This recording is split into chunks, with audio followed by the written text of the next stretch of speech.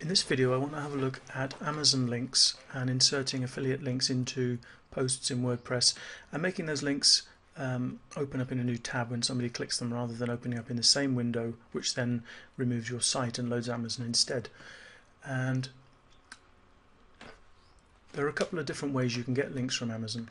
You can log into your Amazon dashboard, and once you're in there you have access to links and banners over here. You can have product links, banners, you can link to any individual page. For example, let's just go over and I'll just do a search for one of my books.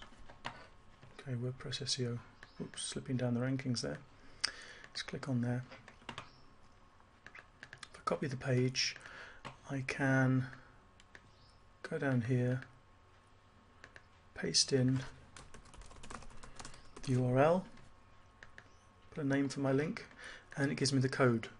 Okay, that's one way you can do it. I can highlight the code. This is what it looks like. I can test the link here, opening in this window, and it opens to the correct page. I can copy the HTML, click the highlight button, right click, copy, or just press Control C on a Windows. I think it's Command C on Mac, and that will copy the code ready to paste into your post. And I've already got a post here ready. But before we do that, let me just show you another way you can insert a product link. If you want to link to a specific product, if you log into your affiliate account over at Amazon and then you go to the Amazon.com website, you'll see this bar at the top of your browser, or you should do. I don't think I've deliberately enabled this. It just appears at the top of my browser when I'm logged into Amazon, and there's a button here, link to this page, which if you click, you get this dialog box opening, and you can specify the tracking ID. You can have the link like this with image and some text, or have text only or image only. Okay, there's the text only link, this one. Now it doesn't really matter how you grab your link. Let's, for the sake of it, let's grab this one here and highlight the HTML. Doesn't matter whether you go directly to the Amazon website or you go into the Amazon Associate Program. It's all the same. You basically create your post, and this is the post where I'm going to insert this, and then you need to click over onto the text tab, and wherever you want to insert the link, you just basically put your cursor, and I want to insert it just here, and then I can right click, paste, or Control V, Command V I think on a Mac, and that's inserted the Amazon link. If I publish that, and then we go and view the post, you can see that the link is here, and if I click on it, it actually opens in the same window. So to get it to open in a different window, all you need to do is just click anywhere on the link and then go up and click the link button, and you'll see this box there open in a new window. Let's update the post. Can I open this in a new window so we can have a look? Scroll down, here's the link, and now it's opened in a new window, and there's my original page there. Now you may actually want to also include an image of the book here. I don't recommend you right click and copy image and try to insert the image directly from Amazon. What I suggest you do is save the image to your hard drive. In fact, I'm going to do a screen capture of the image, and I'll show you. In fact, I'm going to do that again and include the look inside bit as well. And I'm using Snagit, but you can see I've got this little hand there, so I need to do it again.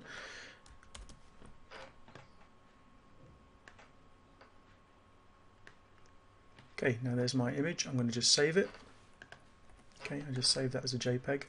I can close my screen capture program, and I can go back to my post. I'm going to insert the image above, and I'm just going to go to Media Library, Upload Files, select File, and I can just double click the image. I'm going to center the image.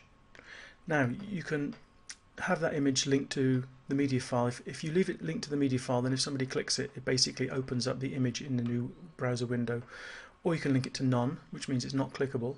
The other alternative you could do is you could say link it to a custom URL. Okay, I'm going to do that. I'm going to link it to a custom URL, and now it's inserted there. What I'm going to do is I'm going to link the image to the Amazon affiliate URL. So this link here already links to Amazon through the affiliate URL. So I'm going to just click anywhere in that link, go back up to the link button, right click, copy that. I don't need to update because I haven't changed anything, and then just click on the image, go up to the link button again, paste, and you can see that link is now added. You can update. In fact, one thing I want to do, I think, is I'll just central align this text as well, this link. So just click on the link anywhere in the link, click on the central, update again, and then we can go over and I can refresh this page once it's saved. It's still saving there, so it may not be ready yet. Let's have a look.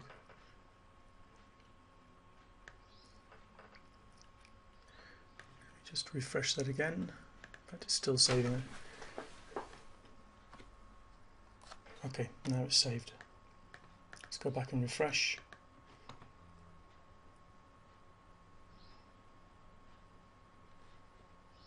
And you can see now that the book and the link underneath, see the little finger, that means it's a hyperlink. If I click on that, you can see that opens as well to the Amazon website in a new window. So that's how you add Amazon links. I should just say while we're here that this link feature is quite powerful, because if you have pages on your site you want to link to, let's say for example I wanted to link this to one of the other pages on my site, if you click the link,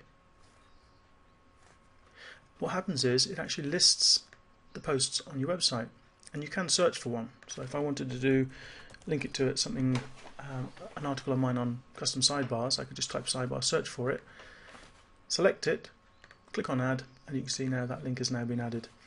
I don't want to keep that link, so I'm going to remove it, and you can remove a link easily enough by clicking on that broken link button there, and the link is removed. You can also click on an image, remove the link from there as well in exactly the same way. Just click on the broken link, and that's all there is to it.